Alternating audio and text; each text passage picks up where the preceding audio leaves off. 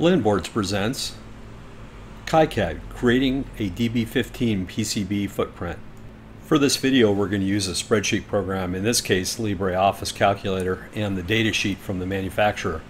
Note that the dimensions that are on the drawing itself are all in millimeters, and the table below shows dimensions in both inches and millimeters, with inches being on the top. This table shows DB9, DB15, DB25, and DB37 connectors. We'll be doing the DB9 connector for this video. The drawing shows dimensioned pins at locations, and the variable dimensions are shown with the A, A1, B, C across the top.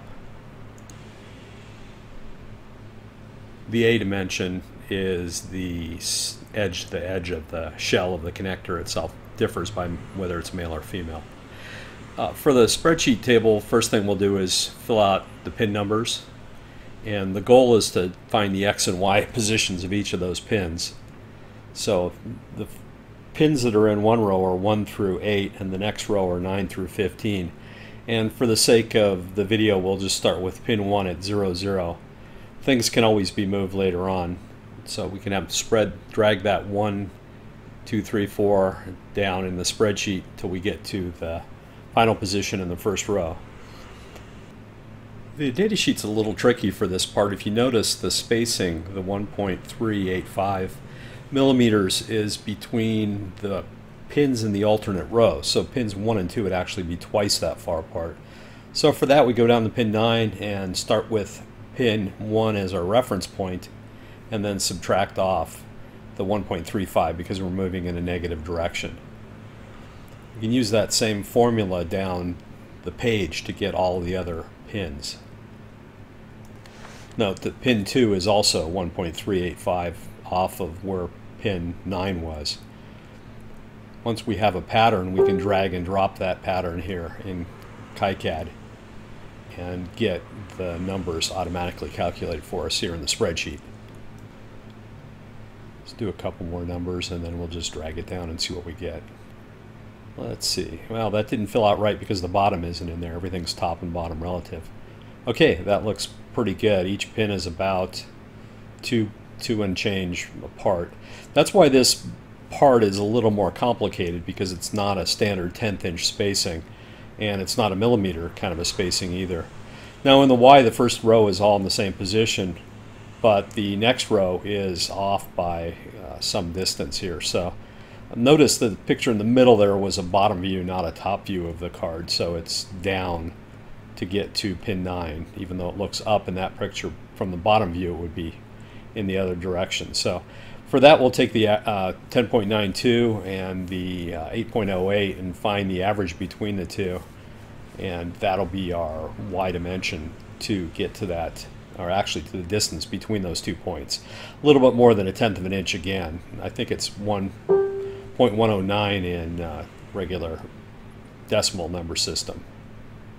The next thing we're going to want to do is find those mounting holes, and for that we can find the width of the part being pin 8 versus pin 1, the maximum distance there. And we're going to use the whole calculation there, just because if we move pin 1 to somewhere else it'll still work. The thing to note here is that the mounting holes are dimensioned on the drawing. Let's see what they are. That's dimension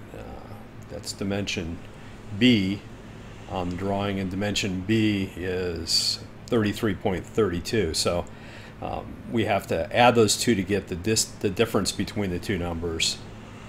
And when we do that, that'll give us the amount of room between the edge of the pins and the mounting hole itself. So the next step would clearly be to get half of that to get the distance between each one of the mounting pins and the holes on the side there. But now we're just going to subtract those two numbers from each other. You get 13.93 millimeters, and half of that, again from one pin to the center of that on each side, would be half that number.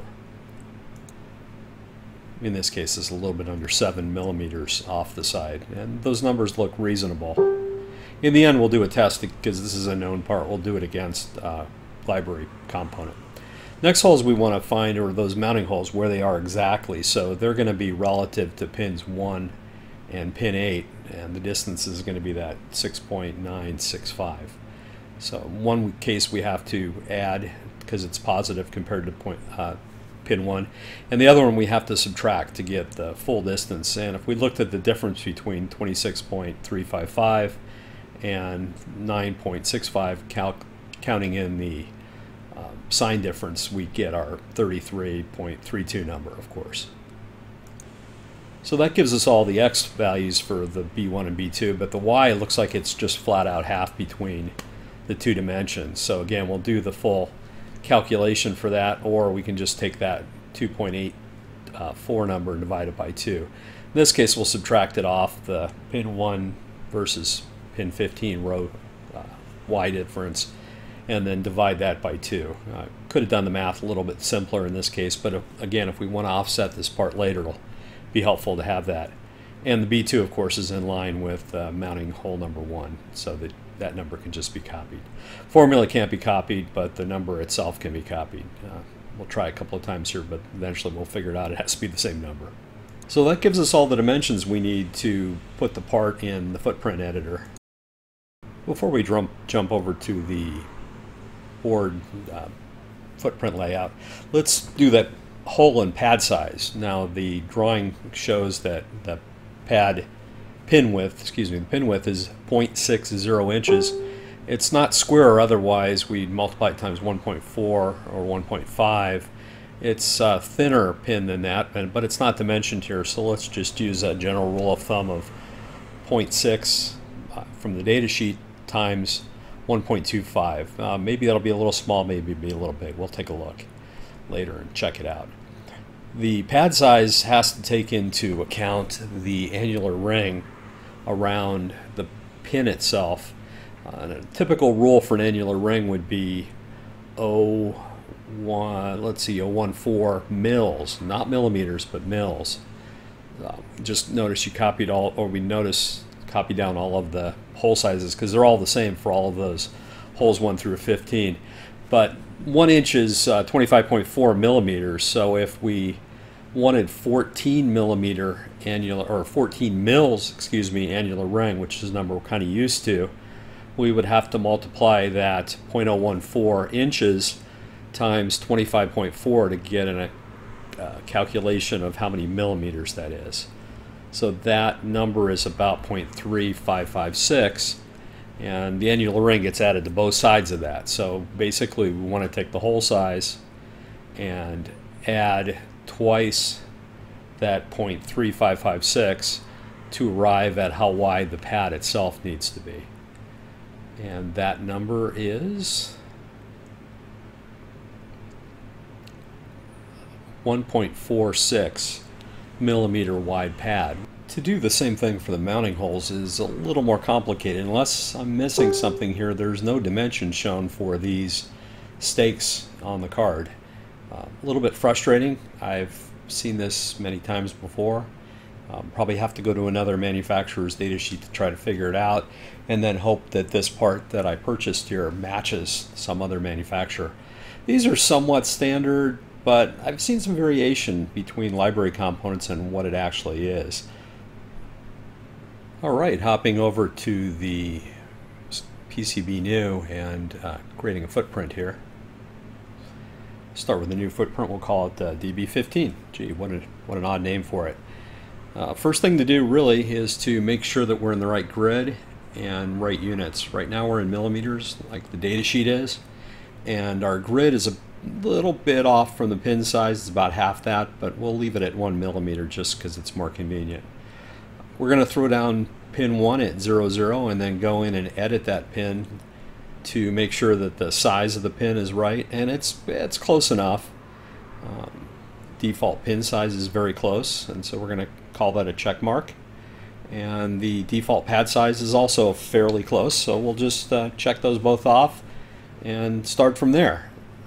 Since we've set that as the pad size, subsequent pads will all be in that same size, and the location is already 00 for the first part, so we're in good shape. That's probably the easiest pin because there's less typing for that one once you get the pin sizes right. Let's throw down pin 2, just space it over a little bit, roughly where it would be, maybe be a little bit different, but let's look at where it is. So instead of being -2, it should be -2.77 according to our spreadsheet. And the y stays the same at 0. So let's keep up the same pattern here. We'll have to throw down the next pin. Got to go back and grab the pins. Later we'll just throw down the pins in sequence and then go back and edit the distances. But for now we'll just keep doing it the hard way. So the 5 is, or 6 is the next number down there on the list. And let's see how it keeps going here. That was the third pin. Fourth pin is at 8.31, it looks like, minus. Throw that pin down and go in and fix the location of each of these pins as we're going along. It really doesn't take that long if you've got a spreadsheet off to the right. If you're trying to sit there with a calculator and doing this math as you go across, it could get a little bit unwieldy just because of the sheer number of pins. Throw down pin number 5. 11.08. It's probably pretty close to begin with, but it's worth setting them right on so you don't have trouble getting your parts into your card when you go to build it. And really all that we're affecting here is the X dimension because the Y is already correct. Looks like the next one's 13.86 maybe. A little hard to tell on the screen here. And that, or 85 maybe. And that's almost the first row. We got to go across to pin 8 to get the first row completed, and then we'll step down to the second row. And when you get down there, we'll have the X and Y dimensions all ready for us, and we'll just throw down some more pins just to make this go quicker. Let's see, the next pin is pin 8, and we threw that pretty far left, but when we get in there we can adjust that down to what pin 8 is, 19.39 it looks like. Remember, the signs are negative is left and negative for X is left, and kind of like a normal system it would be more minus, but the Y dimension is positive going down, and as you can see that's the case here. It's not like the normal quad 1 we're used to from things we've learned in school. If we set that to 1385 negative and 2.84, it looks pretty close. It looks like it's centered between the two pins, and it's a couple of tenths below it. So hopefully pretty soon here we'll just let these pins start to throw down and then manually edit them all one at a time.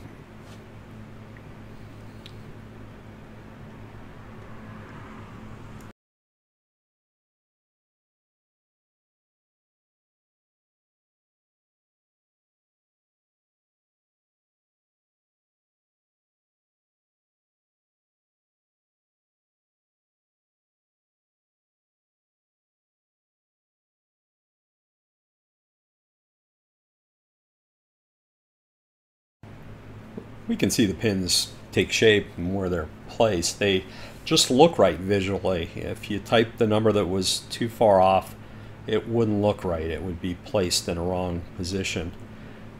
We roughly placed them as we were going across to have it fairly easy to deal with when we got to this point. Now, unfortunately, the Y is always going to be a matter of typing in those numbers. There's probably a better way to do this. I think there's some automated tools inside of here to do that. Don't quite know how to use those maybe, and maybe somebody can come up with a better suggestion for doing this, but this is how we've done them. We're almost at the end of the part actually. We're up to pin 15 and they're all placed. They should match the spreadsheet, and something we can generally trust if we've put it in there ourselves.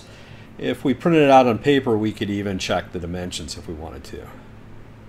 Alright, let's go ahead and save that footprint in a library that we already have that exists and give it a unique name.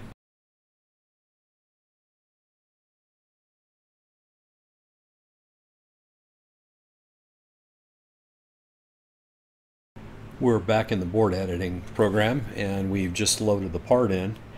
This part happens to be a standard part, so let's go look for the DB15 that already exists in the library and see how well what we did compares. It should lay on top of it pretty cleanly, which would be good evidence that we did it correctly. Or it could be evidence that the original part wasn't quite right. Well, let's see what happens here. Go ahead and drop that part in there. And let's go ahead and move it on top of it just to see what it looks like. Looks pretty right, except I'd say the far left pin on their symbol may be a little bit off. In fact, all of theirs may be drifted a little bit off. They may not have the right scale or dimension, or that could have been for a different part. Hopefully this video will help you create your own footprints. For more information, check out our wiki page. We also have a YouTube channel where you can learn how to use these products, and we sell our products on Tindy. Thanks for watching our video.